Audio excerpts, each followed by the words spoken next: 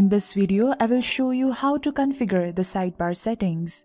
Before you continue, I would recommend you to watch our How to Configure Single Posts settings video first. You can click on the eye icon, or you can also find the video's link in the description box below. From the dashboard, go to Appearance, then click on Customize.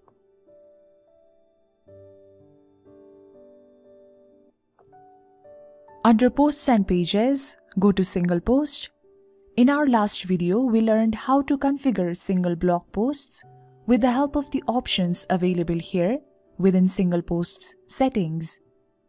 Now these settings are the global settings, which means each and every configuration you make from under Single Posts settings is applied to all of your single posts throughout your site. In addition to these settings, Rishi theme also provides you the flexibility to individually control elements on your single posts. So let's see how we can do that. Let's go to our front end, our site, and we will go to the blog page. Now we will randomly open 3 blog posts. Let's open the first one, the second one, and we will open the 5th one. Now, if we take a look at each of these posts one by one, you will see that all of them have the same sidebar layout. That is the right sidebar layout, which is to have sidebar displayed on the right hand side. And that is because from the customizer, we have selected the right sidebar layout. As a right sidebar layout is selected, all of your blog posts are displaying right sidebar layout. Now let's say, for example, for the first blog post, I want the left sidebar layout. For the second blog post, I want full width layout. And for the rest of the posts, I want them to have the right sidebar layout. Then that is also possible. Let's start with the first post. Take a note of the blog post name. Now we will go back to the dashboard. Go to Posts. Click on All Posts.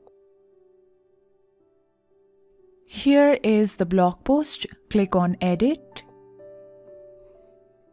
On the top right hand side, you will find Rishi page settings. Click on it. Under Post Structure, under General, you will find the layout options. You can go for the layout of your choice.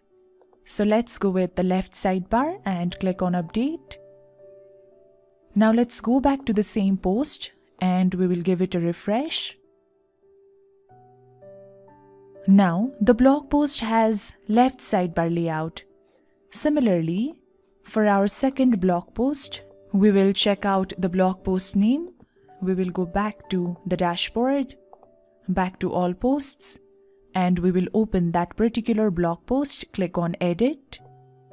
Again, click on the Rishi page settings right on top. From under Post Structure, we will select Full Width Layout and click on Update. Let's go back to the post once again. We will give it a refresh. Now, the blog post has full width layout. Then if we go over to the third blog post and give it a refresh, this blog post as well as the rest of the blog posts will not show any changes because they still have the global settings applied to them. Unlike the first and the second blog post where we individually customized each of the posts. So this is how you can individually configure the sidebar settings. Now, apart from the sidebar, you will also find more options. Let's go back. Right on top, you can also enable or disable the breadcrumb. If you go back to the same blog post, you will not see any breadcrumb, whereas for the rest of the blog posts, you will see the breadcrumb is showing. Now let's enable the breadcrumb here as well. Back to Edit Post. We will disable the toggle, which will then enable the breadcrumb. Click on Update. Now we go back, give this post a refresh. And now, the breadcrumb is displaying here for this particular post as well. We will go back. If you go under design, you can also select the content area background. Just click on the color and you can select the color of your choice. You can also add in the gradient, image, or even a pattern. Then you can also set the content area shadow, content area padding, as well as content area border radius. Under content area style source, you can either customize it and select content area style from either boxed, content boxed, or unboxed. If you click on inherit, this will inherit all of the configurations made from under single posts under customizer settings. You can also enable or disable the stretch layout from here. Then you can also select content area vertical spacing. You can either custom it and select from 4 different options, or you can click on inherit and this will inherit all of the global settings that you have made from under single posts under customizer settings. Next, you can also configure the post elements. You can enable or disable the featured image. So you can enable it, click on update. If you go back, give the same post a refresh. This will not display the featured image anymore. Let's go back and we will enable the featured image by disabling the toggle. Then you can also enable or disable the post tags, author box, posts navigation, comments, and related posts following the same process with just a single click. You can also disable the header and footer. So let's update the change for now. We will go back to the same post, give it a refresh so that the featured image displays here. You can also disable the header and the footer for only this particular post. All you have to do is go back to the same post and you have to enable to disable the header as well as footer. Click on update. Let's go back to the same blog post, give it a refresh.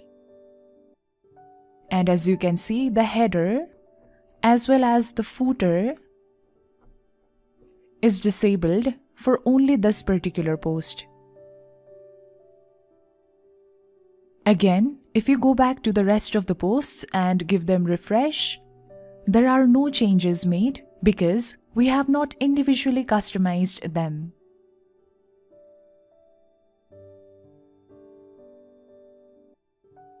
Back to the post, and these options are available for all of your single blog posts.